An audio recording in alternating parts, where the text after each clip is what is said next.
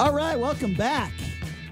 It's the Vegas Take, Sharp and Shapiro with Pat Cassell in studio. Let's talk a little baseball, baby. You know, the first time I saw this Aviators ballpark, I was amazed. I mean, it has the feeling of a major league ballpark, by far the best ballpark in AAA baseball. And it also helps that we got a pretty good team. They made postseason, and guess what? Postseason starts tonight against Sacramento. The man we have with us on the line right now, he is the manager of the Aviators, Fran Riordan. Fran, thank you so much for coming on. How are you? I'm happy to be here in Sacramento, just grabbing some lunch with the staff and getting ready for the game tonight. Yeah, I appreciate you taking some time to join us. We want to talk about the game tonight. Before we get there, when you started with this ball club at the beginning of the year, did you get the sense that with the staff that you had, that this was a team that could do some damage postseason? Well, yeah. I mean, the rosters in AAA are an ever-changing, ever-evolving thing. But I knew that we had a pretty deep roster. I knew that we had a lot of talent on the pitching side and also on the offensive side.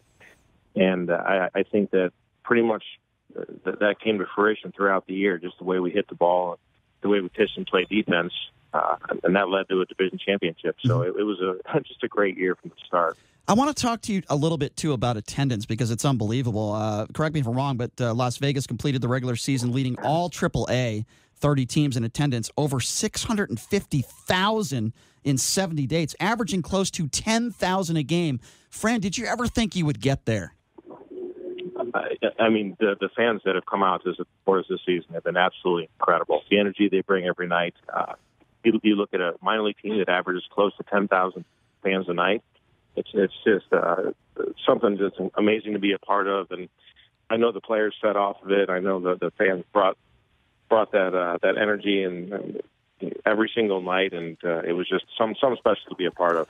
If you're just joining us, Las Vegas Aviators manager Fran Riordan, postseason starting tonight in Sacramento. Okay, so it's a best-of-5 playoff series, Fran. Talk to me a little bit about the game tonight. I mean, how do you feel about that, by the way? Let me start here. You guys play a lot of games throughout the regular season. How do you feel about a season possibly ending? And, of course, we don't want that to happen, but only a 5-game series. Do you feel like it should be like a best-of-7?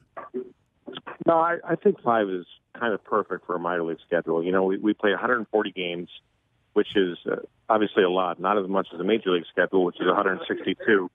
But we still have a chance to send guys up to the major leagues after our season ends. So if you had a 7-game first round and then a 7-game second round, then we'd kind of be on par with the major league schedule. So I think five games is perfect. And 5 games is a pretty good indication of who the better team is at this point in the season. I would agree with that. Talk to me a little bit about Sacramento. Talk to me about the matchup, some of your concerns, things that you're talking to your ball club about over the course of the last couple of days. Obviously, you guys have played this team a bunch of times. You know the team very well. But just kind of preview to me the game tonight and this matchup with this ball club.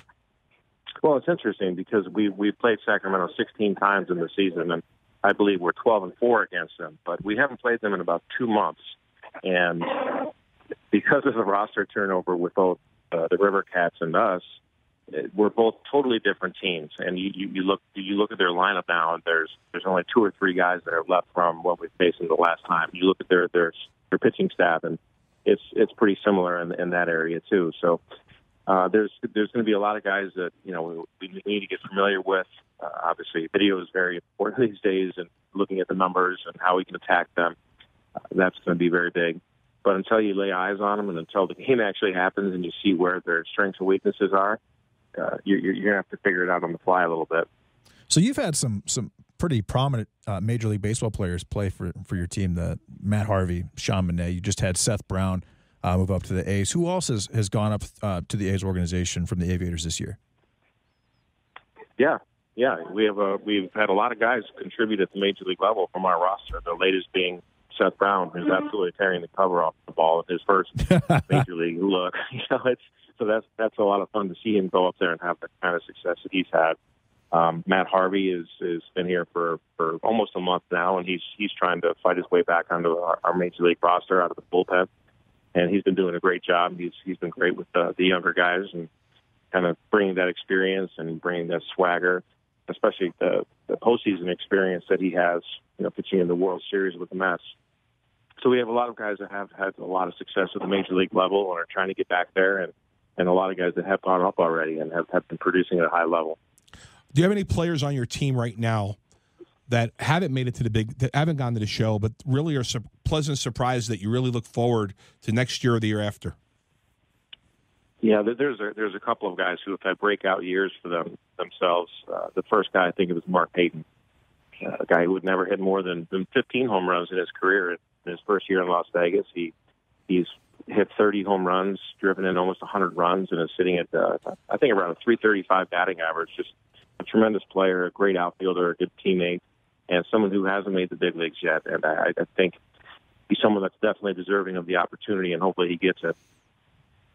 Well, Fran, first of all, thank you so much for taking a few minutes to join us. You know this is a busy day for you. We hope you kick some butt out there tonight and get the W. I believe the game starts at 6:35. Good luck, and we can't wait till you guys come back to the stadium and continue to watch this series, and hopefully you get the W tonight. Thank you so much for your time, Fran. We appreciate it. Absolutely, guys. Bring it home. Thanks a lot, Fran. There you go. Fran Riordan, who is the manager of the Las Vegas Aviators. They play Sacramento tonight. By the way, just to bring this up, I didn't want to bring it up with Fran on the line. It's not his concern here, but there is a line you could actually bet in Las Vegas on AAA baseball. As far as the game tonight, they don't have series prices, but if you wanted to bet on the game tonight, the Las Vegas Aviators are a favorite. They are minus 155 on the road against Sacramento. Again, the game starts 6:35, an over-under of 11.5 and a run line. So if you wanted to bet on the game. That's interesting what he said, though, because he's not, they're not extremely familiar with this team because Sacramento has so many different players now since the last time they played. That is interesting.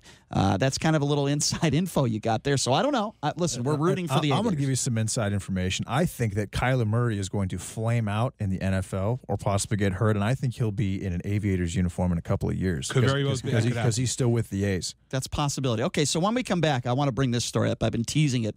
No pun intended there because it does have to do with a woman posing naked. We're going to talk a little bit about Aces center Liz Cambridge. She posed nude for ESPN, the magazine's Body issue. She made some interesting comments about sexuality and posing naked and all this other stuff. We're going to get to that when we come back. You are listening to The Vegas Take right here on the all-new 101.5 FM, 720 AM, KDAWN.